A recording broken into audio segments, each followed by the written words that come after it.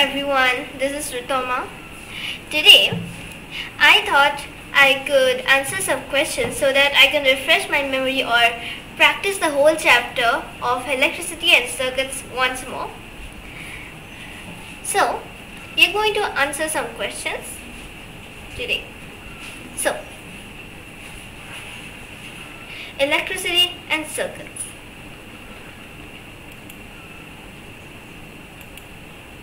Now, what's the use of an electric switch in an electric circuit? So, this is a pretty interesting question actually.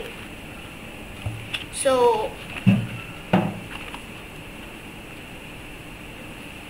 a switch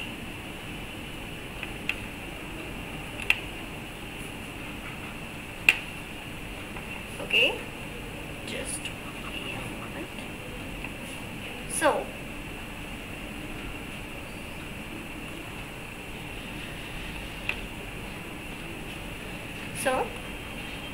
a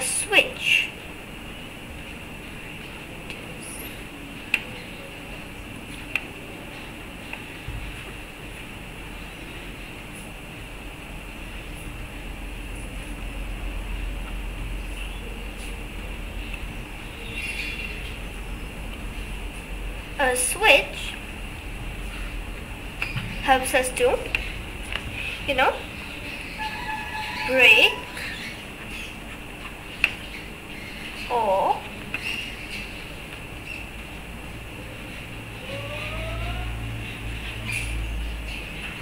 open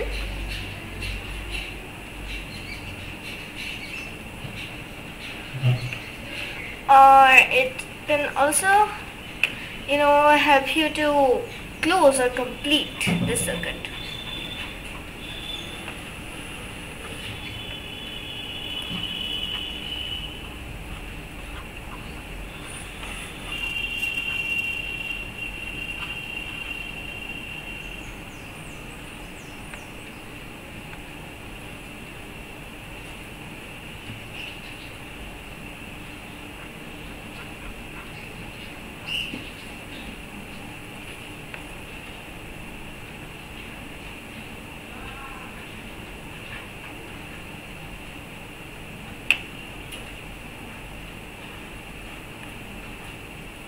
This circuit.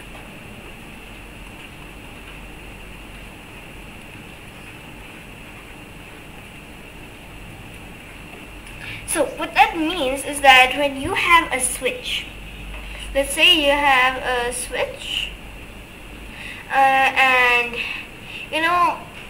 many people are just really lazy, so they don't want to draw many things a lot of times. So what they do is they draw very simple images of the same thing. So this is the image of a switch in its on position, and if you want to switch it off, you really need to know all this, because at some point of time you might really need it. You get really tired of drawing diagrams which look really realistic, so you need to memorize, or not really memorize, you need to draw this diagram again and again till you get it right. So this is an open switch. This is an off. This is a switch which is in its off position. Okay, this is a switch in its on position, and this is an open, and this opens the circuit.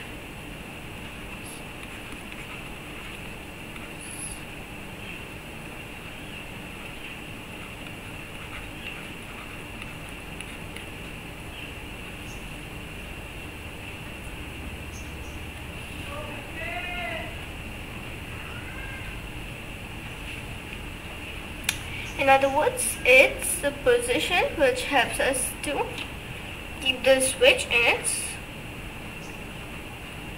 off position. So when it's on, the circuit is completed. completed or closed, and when it is off, it helps us to. It's off. It helps us to break or open the circuit, right? So when it's on, it helps us to close or complete the circuit, and when it's off, it helps us to break or open the circuit, right? Simple. So how does a switch work? It's very simple. A switch works by breaking or completing or opening or closing the circuit. Very simple, right? Now, explain the role of a slider in a switch. Okay, so the function of a slider,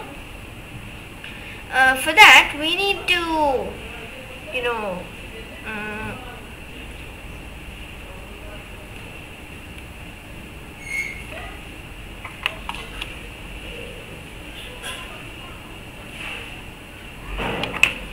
look at this diagram.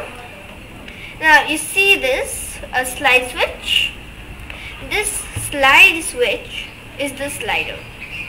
Now this is the actual switch. This switch is just the thing which acts like a slider.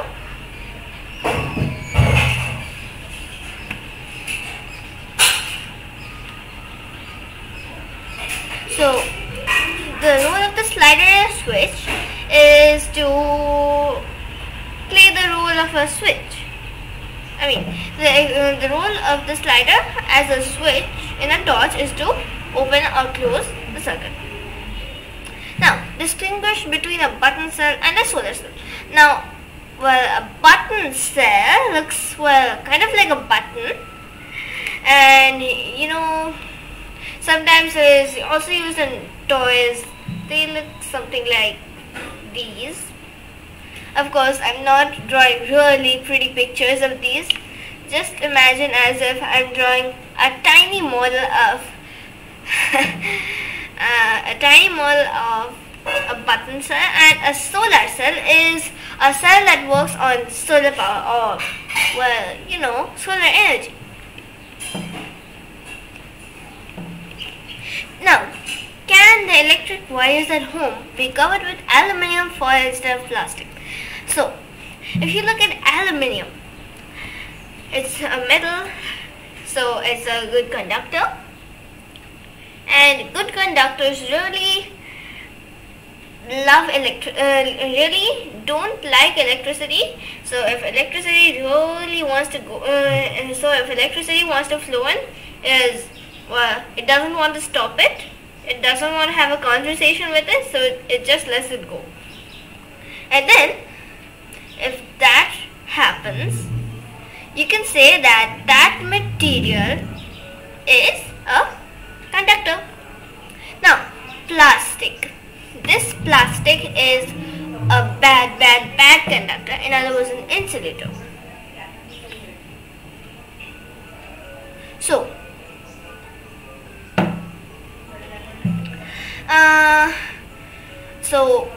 if you cover it with aluminium foil, you can get an electric shock. So it's really of no use. So the answer to this question is a big no. Next.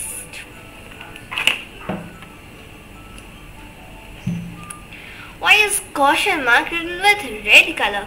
What will happen if caution mark is not displayed outside electric substations and high power devices? Now,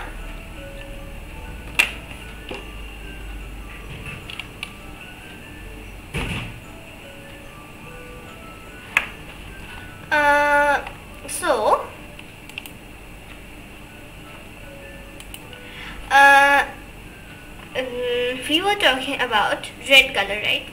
In fact, anyways, let's actually get our time out to draw a tiny model I mean, it's not exactly a model. Let's think about all the colors in a rainbow. So, you know that it has, so it consists of red color. You might think, why did I draw this beautiful shape? But we'll see why I drew such a beautiful shape in a moment. Now, what's the next color? Right, orange. Now, did you notice anything? This orange color looked like these distances. It looks like this distance is a lot bigger, or this distance is a lot bigger than this distance, or this distance. So, okay, I got that. And now let's move on to yellow, and let's actually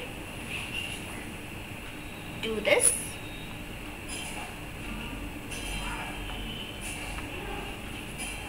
So, as you can see, it's really decreasing, right? Let's speed this up a bit.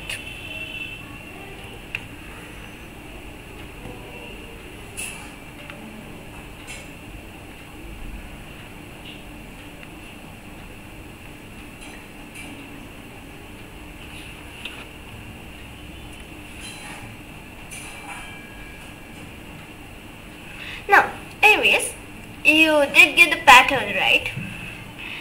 Every time I drew the next color, that distance started to decrease. Actually, let's draw that figure right now. Now, let's actually erase all of this, just because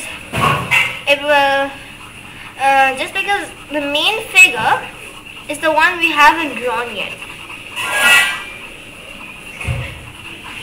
So,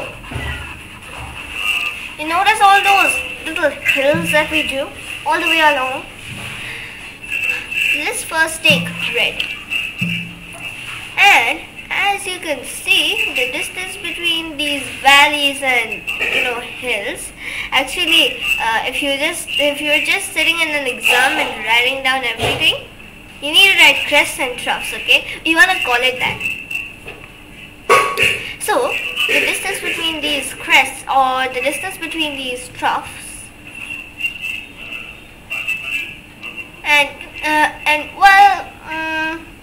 it looks kind of fair to see that, well, these look kind of like waves, don't they?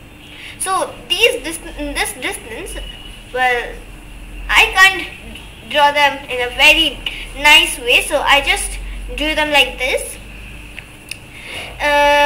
But usually all of these distances are exactly the same, okay? In real life, I can't draw a figure where each of them is exactly the same. The distance between each of them is exactly the same. It's not even 2 nanometers here and there.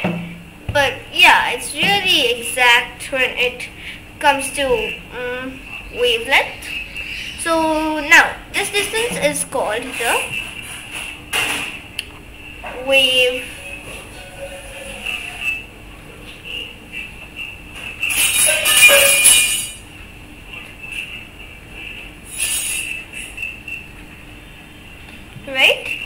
wavelength. Now, this question actually has to do more with light than electricity, but yeah, it's a bit related to electricity. And now, this wavelength is really, it's not really big, but it's of the biggest distance in the colors of the rainbow. If you take orange, it has a slightly lower wavelength.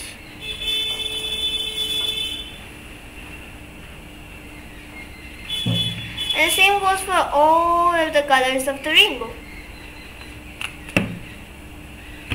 So, I'm getting tired of drawing this thing over and over again. But yeah, you can draw it if you're really interested in drawing. But anyways, I want to ask you a question. Can you tell me a pattern that you can notice here? Yeah, if you still can't find the pattern, we'll see what the pattern is in a moment. Okay, looks like I need to erase this.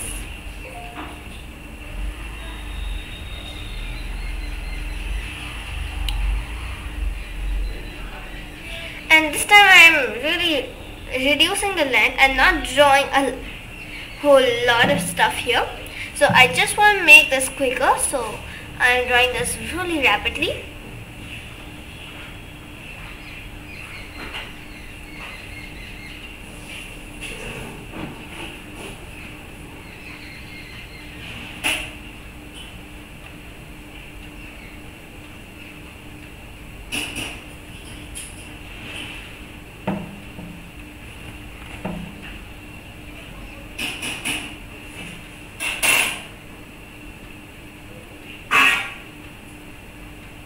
So, as you can see, this length is decreasing, right? Okay, this is indigo. Okay, don't get confused. This is indigo. So, as you can see, the wavelength is decreasing. Now, the shorter the wavelength, the more it's going to get scattered. And the longer the wavelength, the less it's going to get scattered. So, violet is going to get scattered the most, and then indigo, and then blue, and then green, and then yellow, and then orange, and then red. And you know what?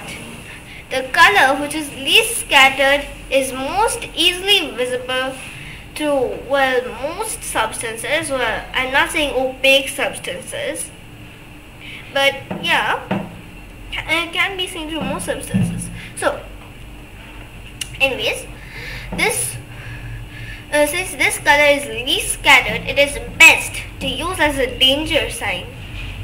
So that's the reason why red color is used as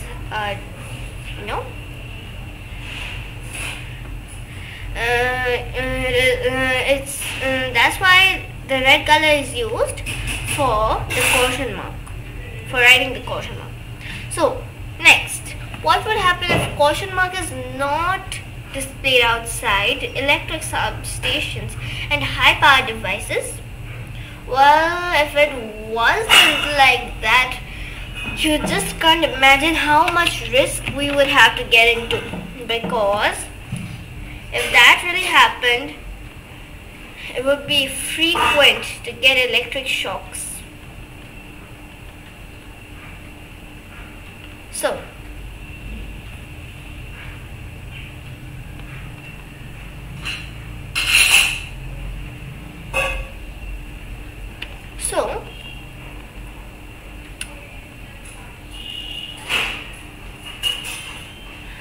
as you can see, here, if the wires, okay, I'm using brown color to show the copper wires, and here are the insulators. And you might think, why am I talking about conductors and insulators? You'll see in a moment.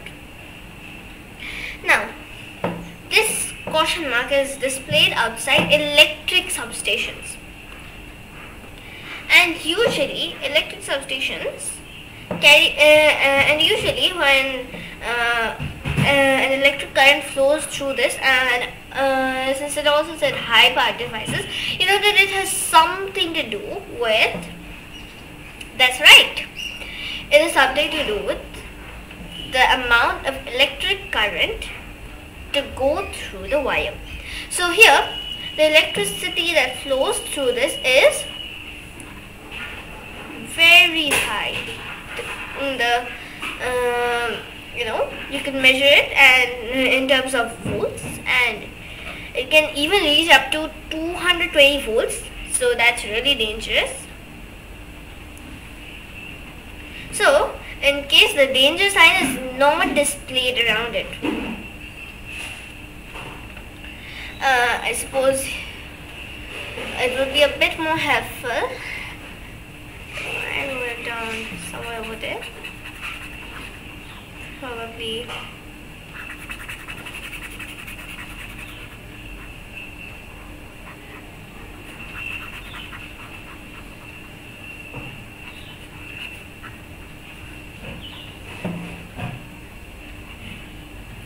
Okay, anyways, the quantity of electricity in volts would be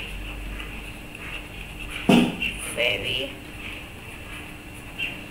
high. Okay, so in case the danger sign is not displayed, we can get into big trouble. So that's a really simple answer, but a really scary answer, right? Now, list any 3 ways of conserving electricity.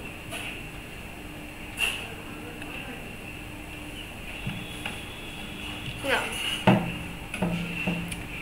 if you want to do this,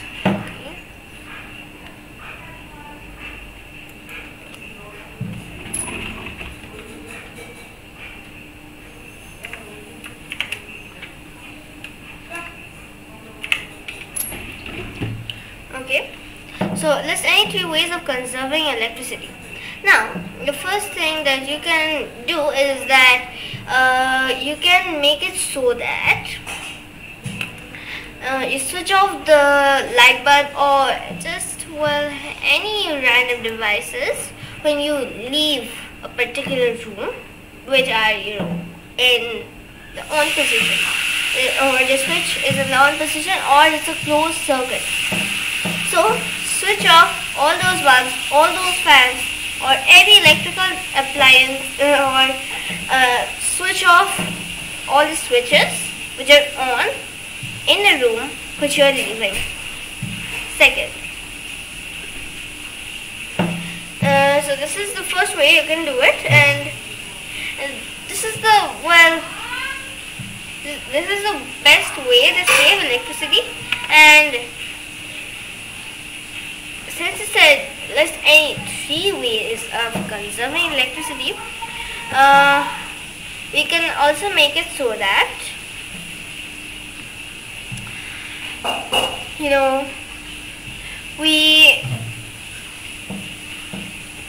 don't waste a lot of the electricity that's produced, because see, most of the electricity that is generated is coming from the burning of coal.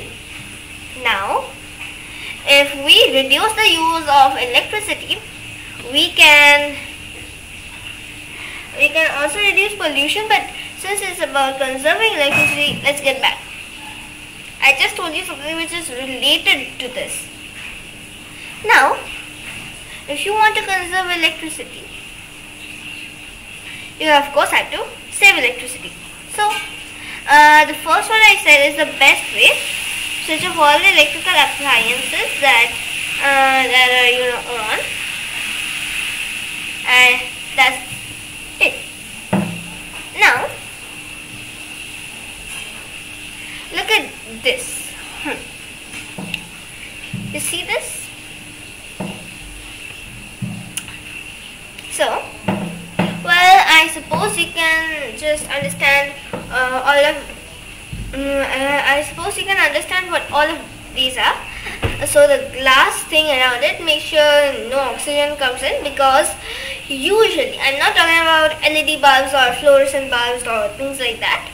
I'm talking about the usual, old lamps or old bulbs. Those, the old ones which work on electricity, okay? I'm not talking about those lamps with fire, but yeah. So, when electricity passes through a conductor, it makes that thing hot. Now, a tungsten filament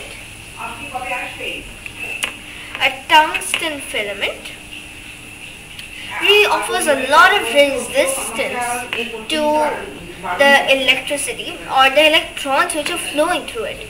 So, it offers a lot of resistance to it. and it causes friction. Now this friction generates heat. Now this amount of heat becomes so large that the thing itself begins to glow, and this is similar to when lava glows, when lava, erupts, it's just so hot that it glows. This is unlike how glow stick glows or things like that, but I'm talking about, well, usual things that glow. So this tungsten filament, now tungsten, well, we like to give names to these parts which do a very special job. So we really want to call it a filament because we just want to name it that. So, okay, that part's called the filament, and the tungsten offers a lot of resistance to it, and it becomes just so hot that it eventually begins to glow. Now, you know that if there is oxygen around, right? Oxygen around, then it might start to burn. And when it burns, it just burns away, and then there's nothing, well, and then it's, then the whole thing or the whole circuit is just open, right? The whole circle is open. Now, if the circuit is open, there is nothing connecting that with, well, the battery or the cell. So that means that the circuit is open, and when the circuit is open in the bulb, or the bulb itself acts like a switch. I mean, if the bulb's filament just burns away, you know what we call that bulb, right? A fused bulb. And now, when this special thing happens, it's not special. It burns away and there's nothing connecting that, so it doesn't glow, right? So what can we do to prevent this? It is very tiring to buy 100 filaments for lighting up the bulb 100 times. So, what do? We take this bulb and then we remove all the air from it. We create a vacuum and then place a glass, bulb around it. And even though that's not the main feature of the bulb itself gets a name from the bulb of glass that surrounds it, right? Yeah. But you might see that there is something written on it called a gas. Now, what's that gas? It definitely must not be oxygen. And carbon dioxide and nitrogen really affect it. So, first, when these bulbs were created, the inside of the whole thing was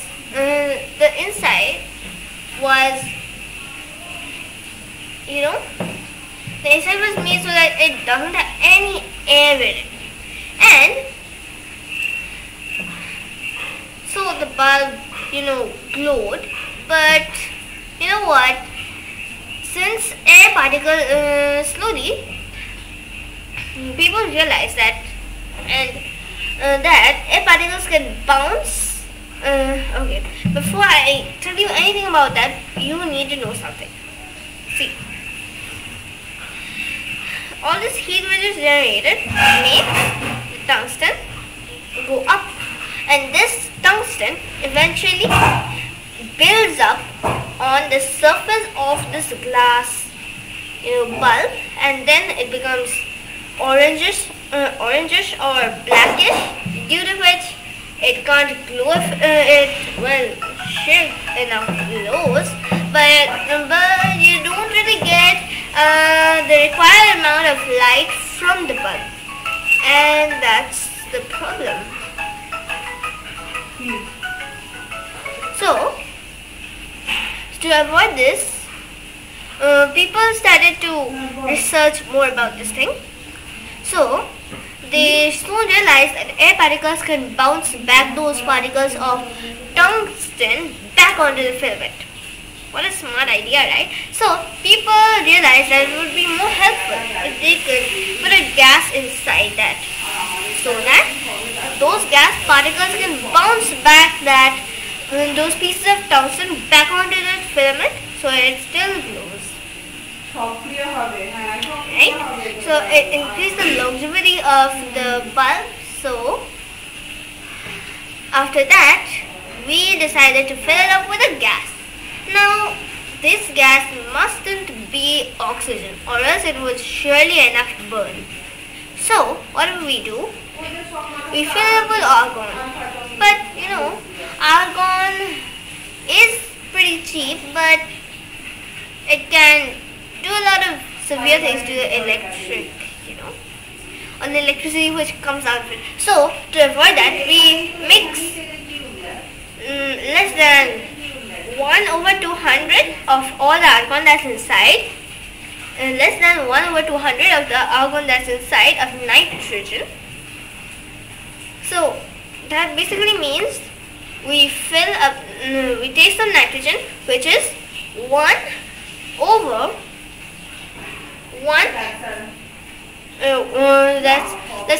We take a small quantity of nitrogen, and its quantity must be lower than 0.5% of all the argon that's inside, and then mix it with all the argon and put it back inside. And then, that's the gas that's inside, and will the lamp hold the connection? Just holds the lamp in place, or the bulb in place. That's not a really important part of the bulb, but we just give it there.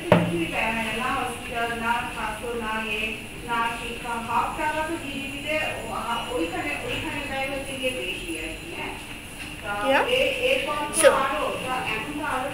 why should we wear slippers or shoes while handling electrical appliances? Well, usually slippers are made of a special thing called rubber, and so are some shoes made of. Okay, I'm not saying all shoes, but I don't think there are many shoes made of rubber. But shoes and slippers, rubber slippers and shoes are usually insulators. So if we are about to get an electric shock, they just prevent the electricity from going inside and flowing more. So it prevents us from getting an electric shock, right? Yeah. Now, explain the conditions under which a bulb glows when it is connected by wires to a cell. Firstly, the bulb should not be fused, so electricity can flow safely through the entire thing.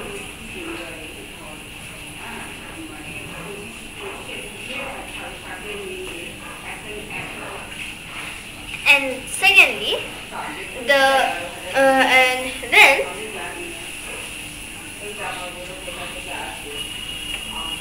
and then you must be sure that the cell, there are a lot of conditions for this, then you must be sure that the cell can generate electricity, because if there is no electricity, how will the bulb glow, right? So you need to make sure that the bulb can provide you with electricity. And thirdly, the wire should be connected to both the terminals of the electric cell and to the bulb, and short circuiting must not take place, right? Yeah. So these are the conditions under which a bulb glows when it is connected by wires to a cell. Next, how can you say that whether a given object is a conductor or an insulator? Well, the simple answer to that is by a conduction tester. So a conduction tester is something using which you can test whether an object is a conductor or an insulator. So basically, if you want to see what it looks like, it looks something like this. I'm not drawing really pretty pictures here.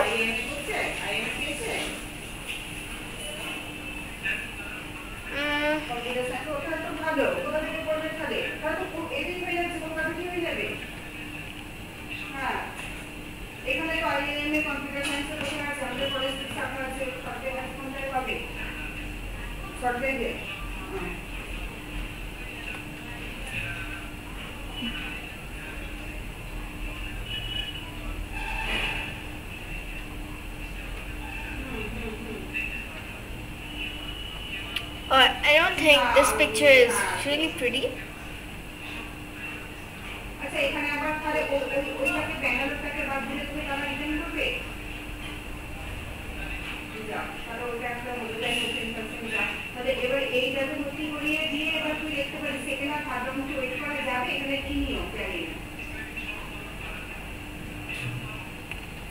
And this is the symbol for a bulb, or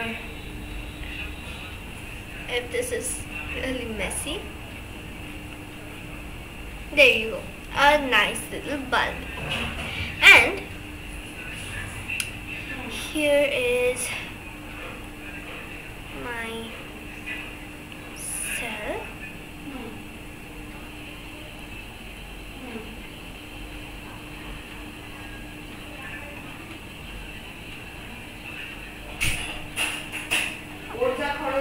This is a conduction tester, and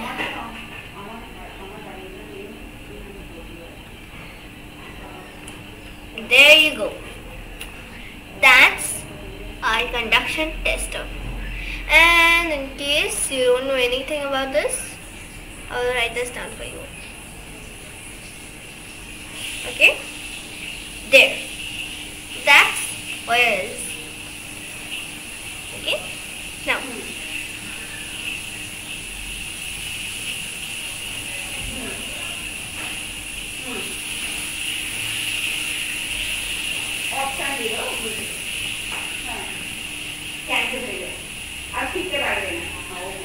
Right?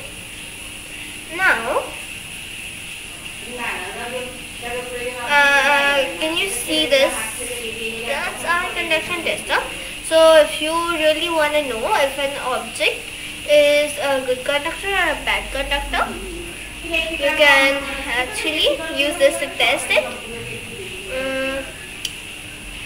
If you have an object here,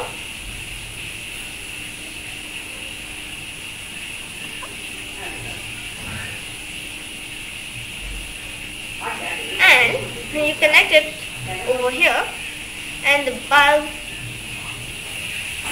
okay, sorry, a bulb just starts to glow, you can say that the object is a conductor. Right? Yeah. However,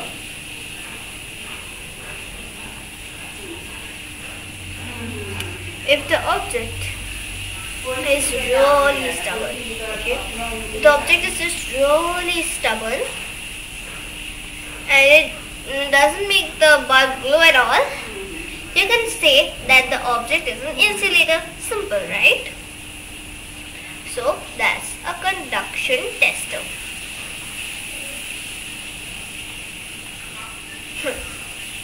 Alright. So, now, explain the components of an electric circuit. Okay. So the components of an electric circuit are, well, when you grow up even more, you will learn that there are a lot more parts, there are a lot more components that you can add to an electric circuit when, a little later. For now, the basic parts are an electrical appliance, a cell or a battery, wires, and, well, you can also add a switch if you're really interested in it.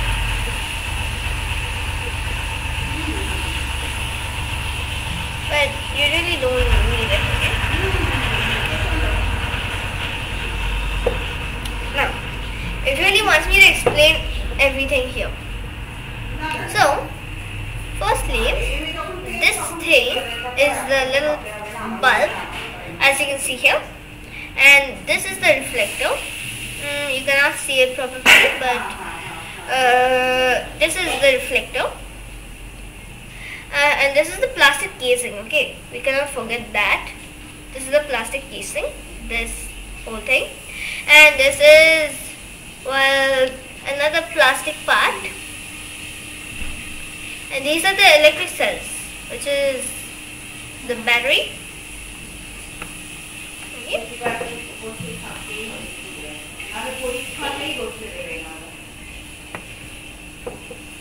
And now you cannot forget the switch, right? That's a slide switch, and it does have this little part to it, which is kind of like a tiny spring, and it helps the batteries to come in contact with the bulb.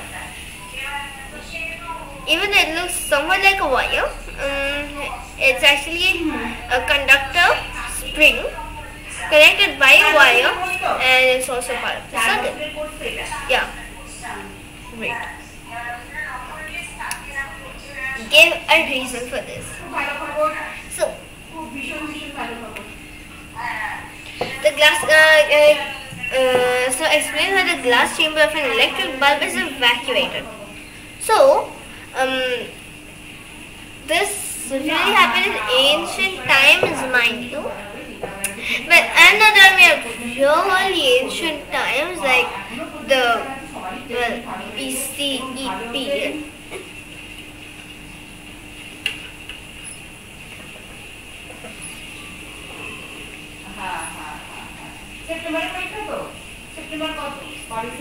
I mean BC period, which means before the birth of Christ. But yeah,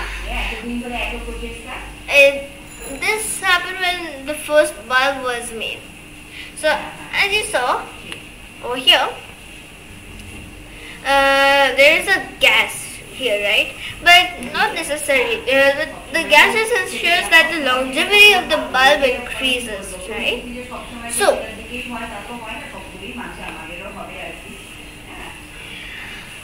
it doesn't necessarily need to be so, but sometimes it's evacuated so that, but it just happens sometimes. So, the glass chamber of an electric bulb is evacuated so that the filament of the bulb doesn't burn away. That's it. Next, tap water conducts electricity while distilled water does not. So, tap water conducts electricity while distilled water does not. This happens because the tap water is a conductor while the distilled water is an insulator. Very simple. But you might ask me, because that's not the complete picture, I can see why it's not the complete picture, and I can see why you might ask me this question. Tap water and distilled water. Now, tap water is just water, it's water, right? While distilled water is pure H2O, right? So, tap water consists of many minerals, many other substances apart from just H2O or water, you know that. So,